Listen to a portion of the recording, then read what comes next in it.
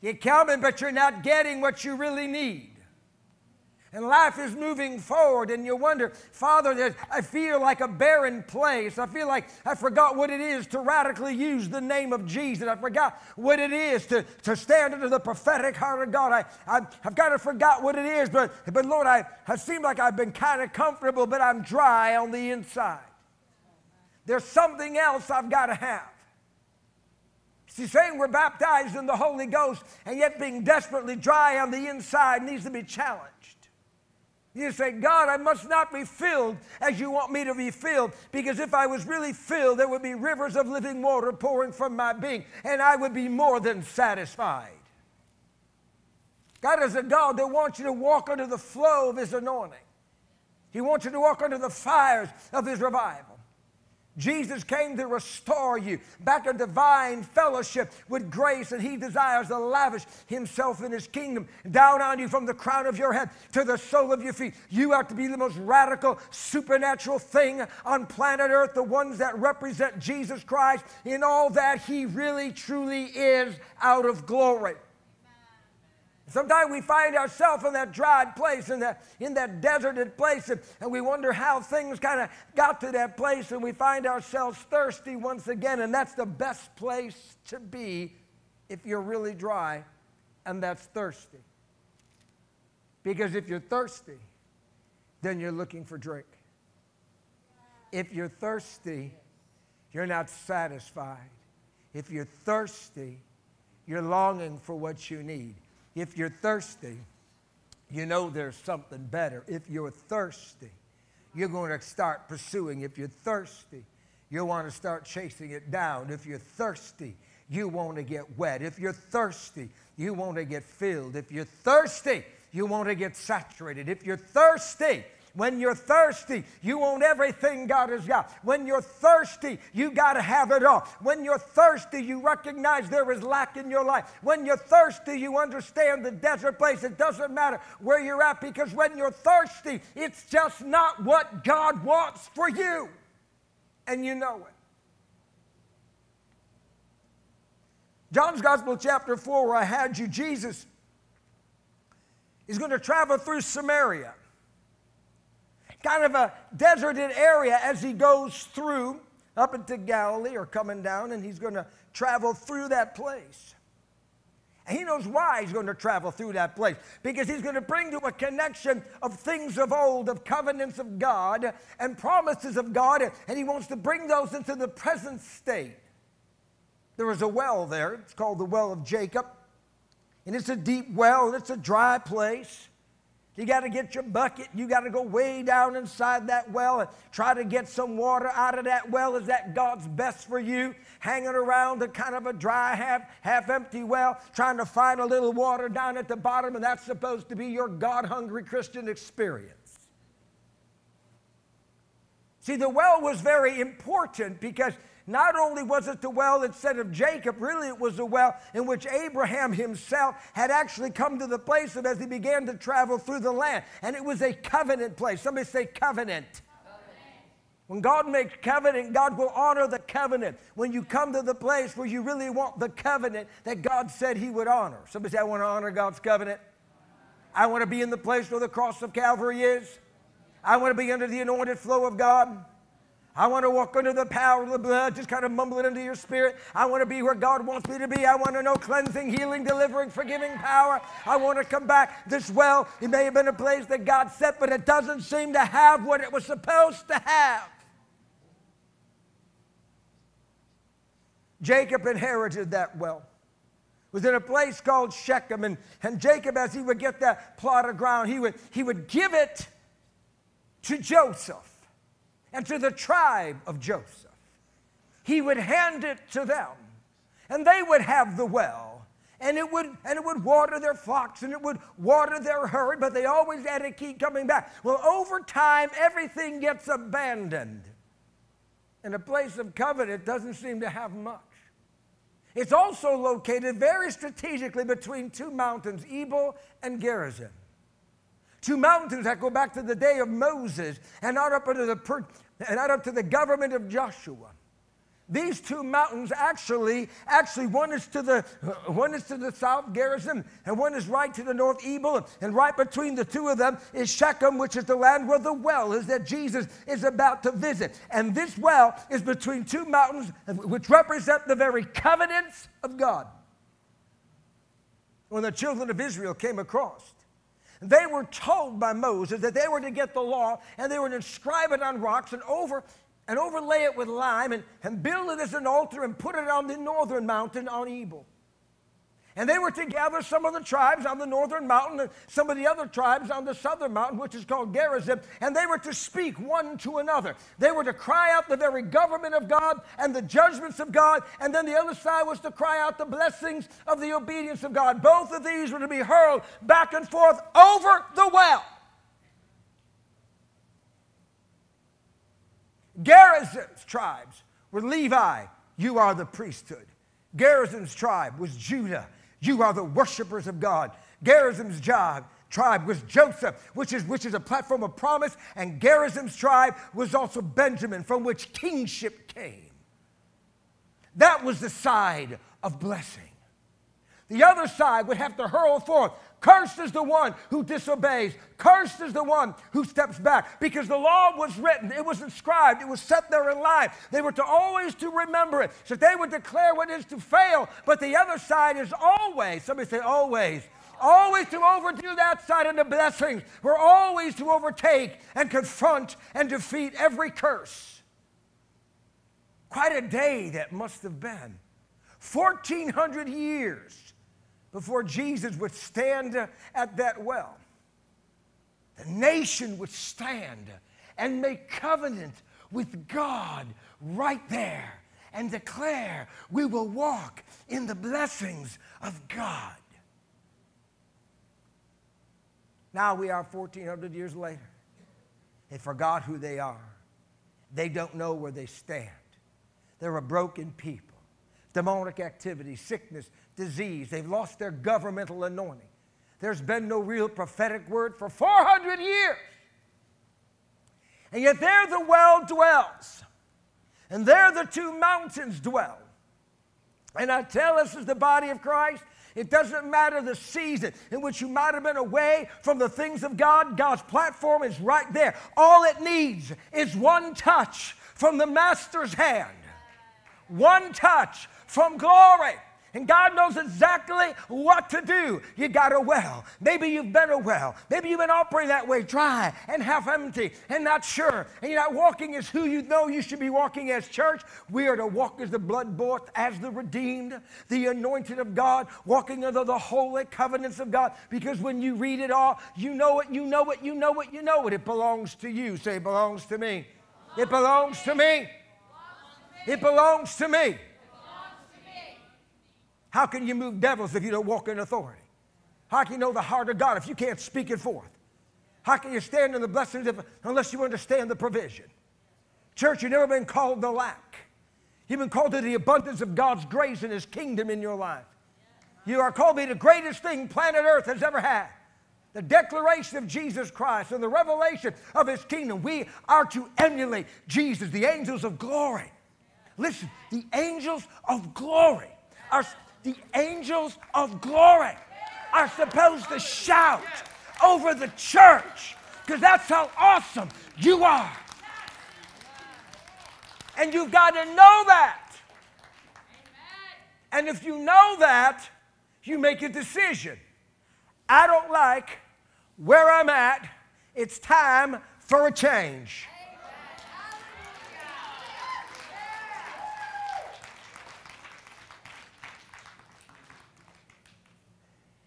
1,400 years has passed, and Jesus, eternity steps into time. Salvation and redemption arrives at where the curse has been. And just because He chose to, it's time for a visitation. Somebody say visitation. It's time for a visitation. And Jesus comes walking through there, shuffling in the dirt, and He arrives at that place. The place of covenant, the blessings and confrontings and the cursings and the very well of the promise of God. Everything representing the kingdom. And He arrives right there. and he sits. Can you imagine that? The Son of God arrives at Jacob's well and sits. And he asks a woman who's lost in sin, and that's not judging her. The issues of her life are broken. Her life is not in order. She's had a handful of different husbands, and she's living with somebody just because she can. And that's why she come to the well at that time of the day, because she would come when nobody else would come, so she would have to deal with the mocking and the insults and the verbal hurts and everything else. So she would come all by herself. That's a sad story, but she came all by herself because she didn't want to come under the condemnation and under the guilt, but she didn't know what to do. But all she had was this little well. All she had was this dried up kind of well. All she had was a well sitting between promises, and there was no sound out of heaven until now. In the midst of a dry and thirsty land, God still got his covenant. And Jesus walks up, sits down, he asks that woman for a drink. It's called dialogue. Somebody say dialogue. That's how we start a dialogue. He says, woman, could you give me a drink of water? And she says, sir, you don't have a cup. That's fine. But you don't have anything to draw from.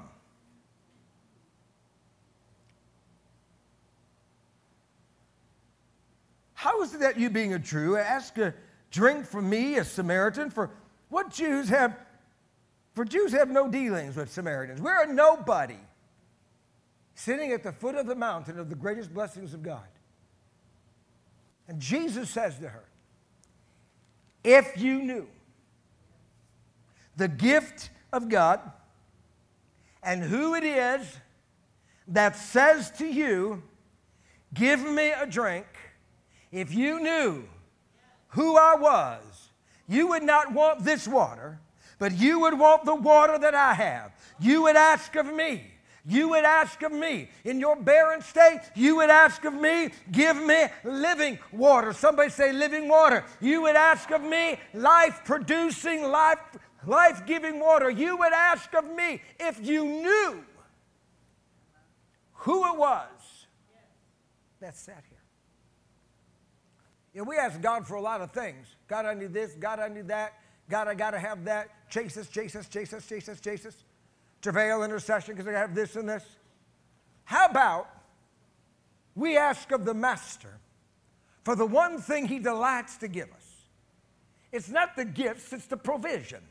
Because if I give you the provision, then you have everything you need to bring forth all the gifts. I need the provision of God, and the provision is the life of God. Church, we don't need things, we need heaven. We need the life of God, we need the river of God, we need the rain of God, we need the water of God. We need everything that God has. We need to be saturated. Church, that's what we're lacking. We can have natural things, but we're lacking spiritual things, and Jesus is arriving at our wells. Don't mean to shout, but I do. He's arriving at our wells. And of course, the woman doesn't know what to say. Sir, you have nothing to draw with, and this well is deep. Where do you get living water? That's a good question. Can you imagine the light of the world, the creator of the universe, is sitting right there? He's sitting right there at your well. Hallelujah. He's sitting, and I got something. I just want to say what God wants to do here. And he says, you have nothing. Are you greater than our father Jacob? Well, yeah. Yeah. Jacob saw me. Jacob saw the angels of God ascending and descending. That was me. I'm the latter. Now, he doesn't say all that, but you and I get to know that. He's like, mm-hmm. Can you imagine you're standing with the Word of God, literally with him, and he says, are you greater than all these things? Are you greater than Jacob, who gave us as well and drank from it himself, as well as has his own livestock, his own sons? And that's all she's got to offer is a past moment I remember when there was a little rain here, when there's a little anointing. I remember what happened. Are you greater than Jacob? Were his kids? Yeah, but what about you? You're at the same well, and you're broken, and you're hurting, and you're lost. And you're sitting in a well that gave natural water, yet in the middle of the covenants of God and not even realize the potential that is surrounding you. And Jesus says, whoever drinks of this water will thirst again. Now, I really need the body of Christ in this season. I'll tell you what the Holy Spirit wants. He wants us to come back to Him. He is the revealer of the King. The Father released to us the Holy Spirit to fill you and empower you. And we've lost sight of Him for things. We've sidestepped His anointing, and we call things that are not as though they are. Now, God can call things that are not as though they are because He's in the creative business. But we call something that is of God that is not of God, that we have missed the river of God. The most vital thing you can have in the state of this woman is that Jesus says, whoever drinks of this water, they're going to thirst again. But the water that I shall give to him, will become a transformed water. It will not become a well anymore, but you will become a fountain of water springing up, which produces everlasting life.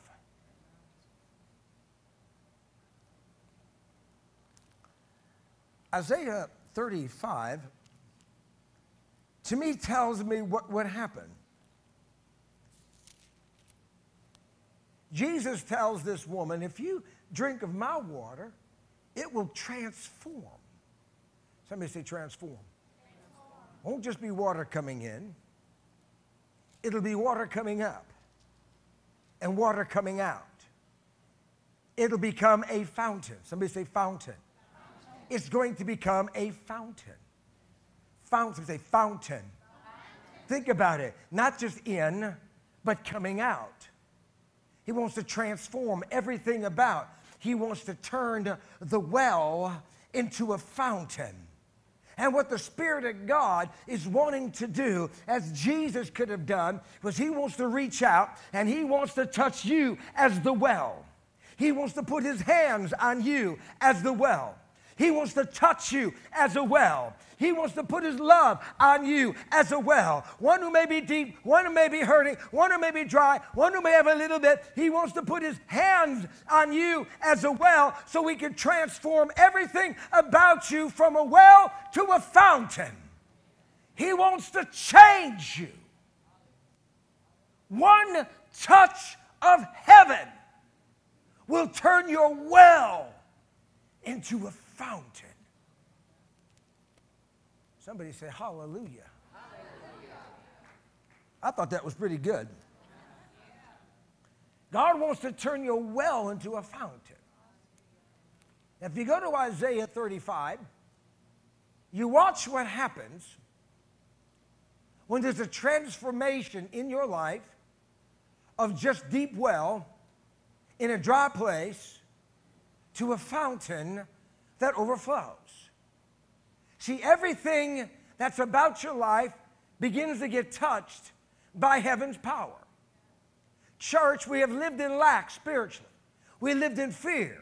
We were broken up. We were separated. We were told we can't do this. We're told we can't do that. We're told basically we can't pray. We should have been the first ones that this nation called upon to go to war against the virus. Instead of telling us that we are inessential, they should have said, you are the most essential thing now. Will you please, as a church, pray?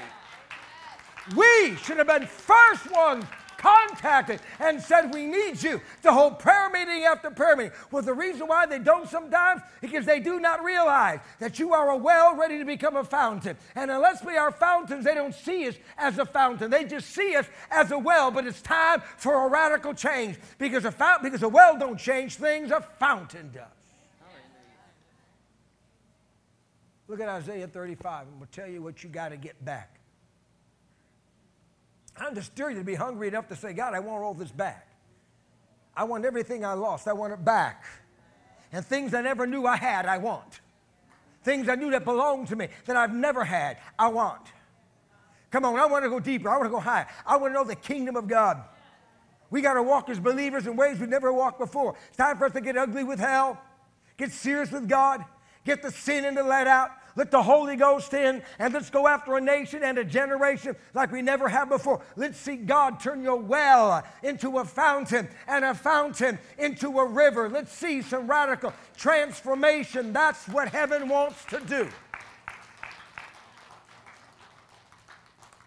Isaiah 35 gives us the declaration of the outcome of everything Jesus said. See, in John's Gospel, just a few chapters later, Jesus would say, look, if anyone's thirsty, out of your innermost being, if you come to me, Jesus walked with rivers. Church, let's get here. Jesus walked with rivers. He was a river in the wilderness. He was a river. The early church walked as a river. They were a river of life, of the abundance of God.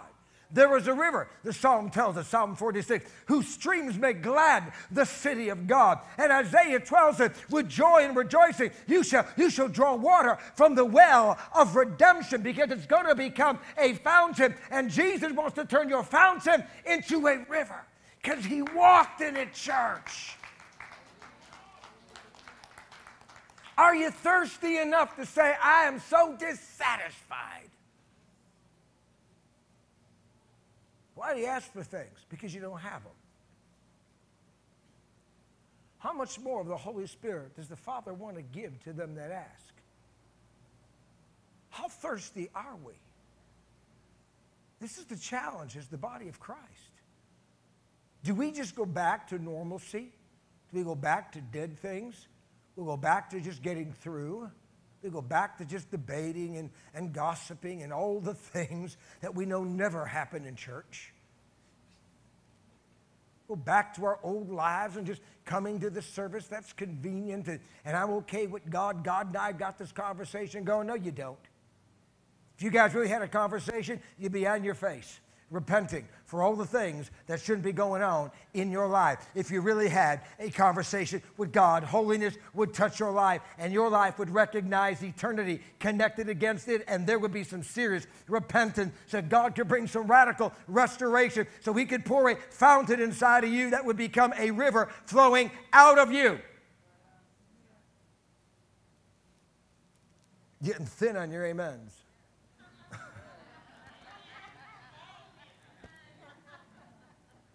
Amen.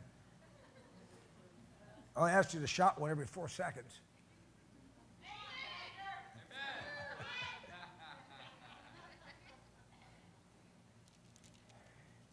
You husbands and wives, when you go home and when you pray rivers over your family. You pray the river of God down on your children.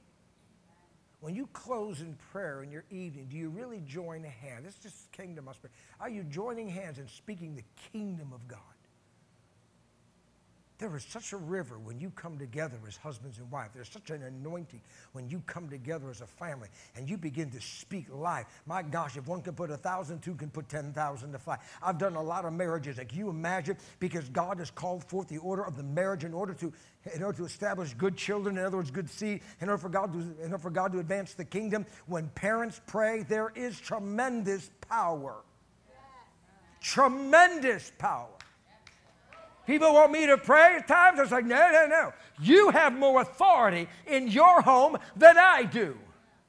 You come together. You join hands. You speak the word. You declare the kingdom. You rebuke the devourer. You declare the favors of God. You hunger and thirst for revival. Because you get under the word, now you get to use the word. And when you use the word, it becomes a radical river and a fountain pouring out of you. And you begin to see the breakthroughs in your own life.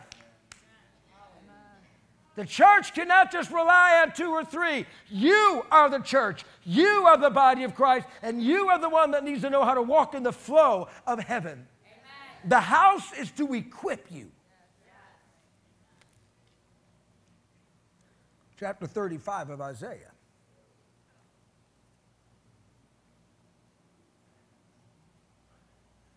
when the river comes, everything comes back. When the river comes, everything comes back. Because it's a river of life, remember? Jesus said, springing up with eternal power, with eternal life. You know what that is? That's creative miracle power of God. You're not called to be broken and emaciated, diseased. That's what the nation of Israel looked like until Jesus showed up. Here you got this half-empty, deep old well that had great potential, but nothing's being done until the one who is the real river shows up and wants to lay his hands on it and change the whole thing and the whole dynamic. Jesus laid his hands on the church by the Holy Ghost, and I mean everything changed. Out of their innermost being began to flow rivers. The covenant was right there. I get excited. When heaven touches earth and the river of God sweeps against your life, the Bible says, first, there is great rejoicing. Somebody say rejoicing. There is joy in the house. There is joy in the house. There is joy in the house. There is joy in the house. I said it this morning, laughter is contagious. One person starts laughing and everybody else starts getting the giggles. Nobody knows why anybody's laughing, but there ain't no sad people because all the sadness is driven out because somebody's getting joy. Why? Because someone might be getting touched by a river. And when the river touches the wasteland, when the river touches the dead place, everything begins to change. The wilderness and the wasteland shall be glad, and the desert, verse 1, shall rejoice. Dry bones are coming back to life.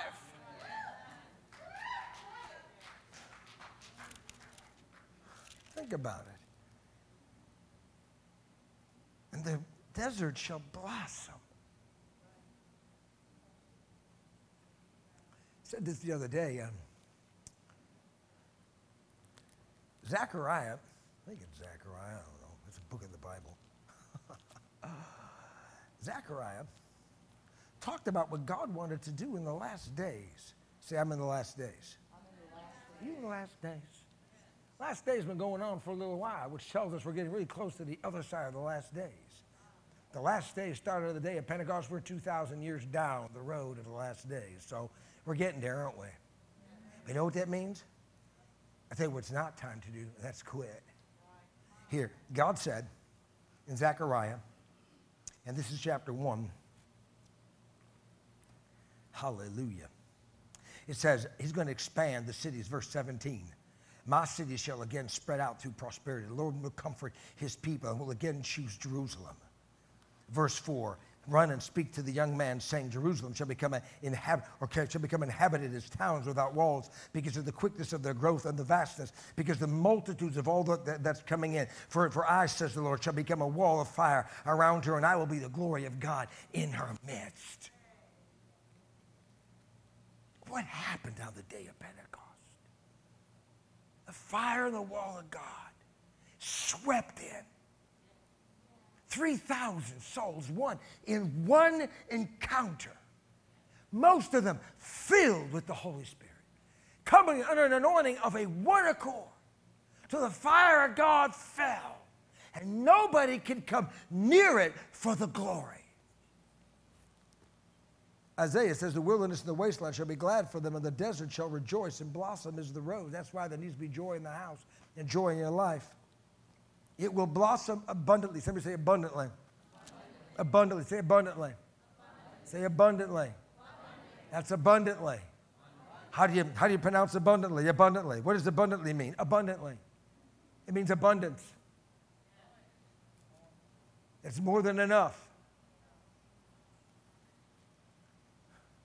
I want to keep reminding us of the body of Christ that so often we've been sitting in lack. We've been saying it's okay. And we thought that was maybe God's will. I don't care what the world thinks. How many of you care what the world thinks? How many of you really care what the world thinks? Awesome. Not a hand up in the house. Hallelujah. You bunch of spiritual rebels. Malcontents in the earth. A group of people that don't care what the spirit of the world thinks. Hungry for God and plowing through. It says there's going to be joy, there's going to be rejoicing, there's going to be great increase. It's going to blossom abundantly. It's going to rejoice. Even as the rose, it's going to come forth, and the sound of praise and worship is to begin to come forth, because when the river touches your life, everything changes.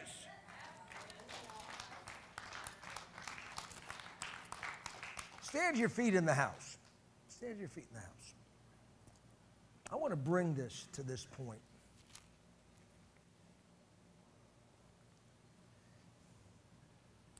Three things God wanted to give him. He wants to give back. Three things that you need to desire from God. Three main things that the river wants to bring back to you. And if you look at that text in Isaiah, see, the whole goal of Jesus showing up and putting his hands on the well was to transform everything about it to become what God intended it to be. And that well is you. It says, with joy and singing, they shall receive the glory of Lebanon. Lebanon is governmental authority in your spirit.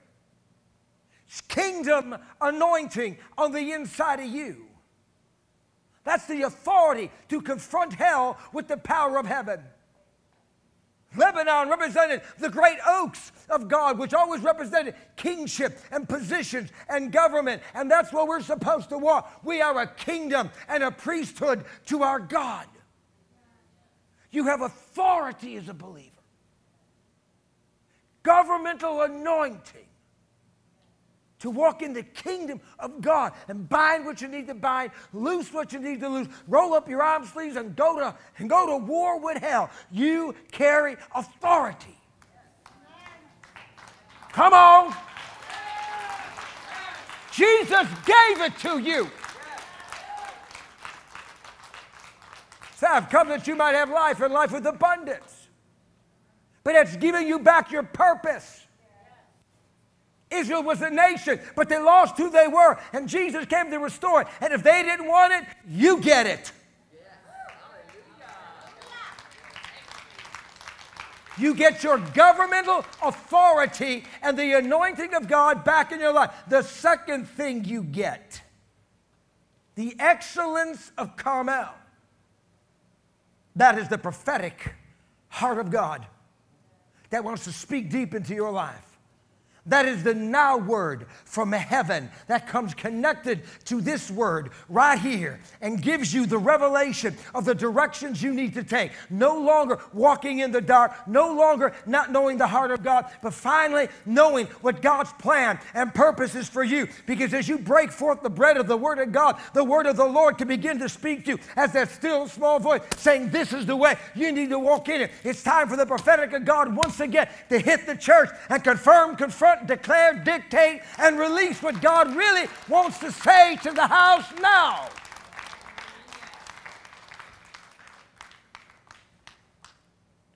We've walked away from these things. But Jesus still walked up to that well. And the third thing, and the Bible says of the valley of Sharon. Sharon is the abundance of God. It's a valley that was beautiful. It blossomed with all kinds of beautiful flowers.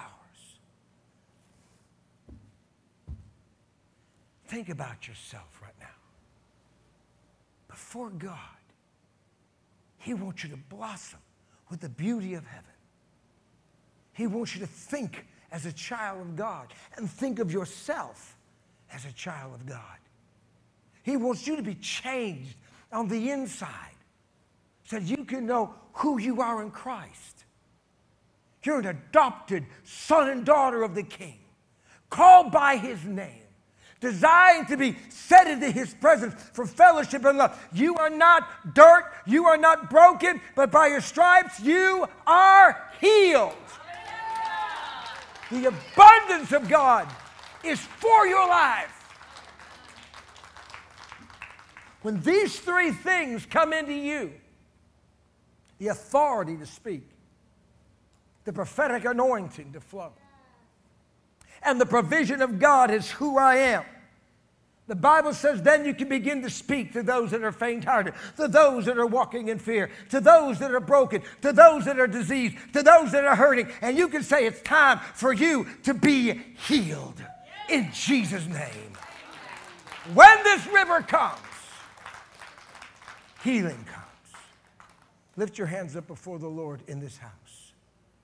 Father, I give you the radical praise. I give you praise in the radical name of Jesus tonight. I want your people to know who they are. And say, Jesus, show up in my life and put your hands on my shoulders as a well. And change me, Lord, into a fountain where joy begins to come and increase begins to come. And the anointing of heaven begins to come. And the call of God begins to come. And the prophetic heart of heaven begins to come. And the provision begins to come. Did Jesus speak words for only a few people, or did he speak words for everyone?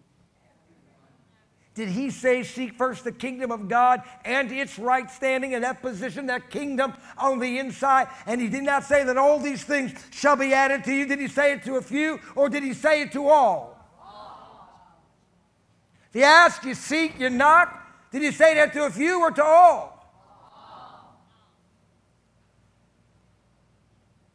He said he's the vine and you're the branch. You remain in him, connected to the saturation, think about it, of the Holy Spirit pouring God's kingdom. He says, then you will produce a great harvest because I have designed you for that. Every single one of you in this room is vital to the King. He died for you, gave it all for you. And he wants to lay his hand on you. And he wants to transform you. He's coming for his church first. Yeah, this world needs God. This nation needs redemption. All these things are needed. But your King does not bypass the church. He does not bypass you. You are who he comes for. Because you are the one he wants to flow through. You are the well that he wants to become a fountain. You are the fountain. He wants to become a river. You are the believer. He wants to empower. You are the saint of God. He wants to anoint. You're the heart. He wants to transform. And you're the life. He wants to provide and recreate. Give him some praise in the house, would you please? Father, we give you praise. We give you praise. We give you praise. We give you praise. We give you praise, we give you praise, we give you praise. We give you praise, we give you praise, we give you praise. We give you praise. We are speaking the heart of God for you. Every one of you tuning in and connecting with us. We're here because we want to see God's kingdom move on your life. We are calling the church, the blood-bought, the redeemed, back to the platform and the place that God called it for from the foundations of the world. Jesus is going to get his harvest, and you're a part of that radical harvest, and he wants his glory and his anointing to flow down and pour through your life. You are not alone. You've not been abandoned. You've not been forsaken, but your King wants to lay hands on the well of your life and turn you into a fountain. He wants to transform you, every part of you. Man, I can't say that enough. Father, we give you praise. Father, we give you praise. I'm just going to pray for people. I want to lay hands on people. If you want that, don't come down if you don't want it. But if you want that, I want you to come down. And I want you to lay hands and ask God to turn your well into a fountain. And if you need healing, we are going to pray for that. This morning I prayed for specifics. Tonight, if there is a need for healing, we will come after every disease. Listen, the fountain in your life will confront any disease in your body. The fountain in your life will confront any disease in your body. I'm going to say it again. the fountain in your life will confront any disease in your body. Somebody say hallelujah. So cancers, it doesn't matter. Diabetes, it doesn't matter. Tumors, it doesn't matter. Kidney problems, it doesn't matter. Heart issues, it doesn't matter. Back problems, it doesn't matter. Eye issues, it doesn't matter. It does not matter. It does not matter. When He transformed you from a well to a fountain, there's healing power in the name of Jesus. Come on, somebody give Him a shout of praise.